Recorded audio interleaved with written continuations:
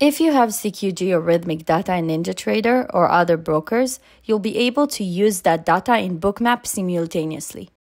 In this video, we'll show you how to have two Rithmic or CQG connections at the same time, one for Bookmap and the other for NinjaTrader. We will start with Rithmic. In case you have Rithmic data, for example from Apex or any other broker, please follow the next steps. Step 1. Ask your broker to enable the market order data from your Rithmic account, otherwise the data order flow won't be displayed on the Bookmap chart. Step 2. Make sure you have the NinjaTrader 8. Enable the plugin mode in NinjaTrader for the Rithmic connection. For this, go to Connections, then Configure and check the plugin mode. Step 3. Under Connections, make sure the Rithmic connection in NinjaTrader is disabled and then open RTrader Pro. Click the link above to watch how to configure the connection from Bookmap to RTrader Pro and Rithmic. Here I already followed the instructions of the video and everything is set.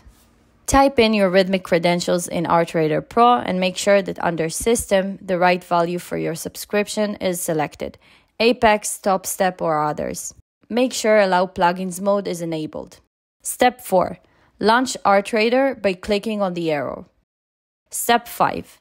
Open NinjaTrader, go to Connections and connect to Rithmic. Step 6. Open Bookmap, go under Connections and connect to Rithmic by checking the relevant box. That's it, you're done. Now you can use Rithmic with Bookmap and NinjaTrader at the same time.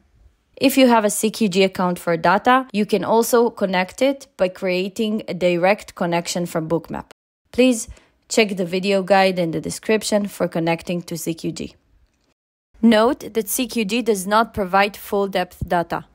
Also, you need to ask your broker to have your account provisioned for both Bookmap Private Label and CQG Continuum in Cust.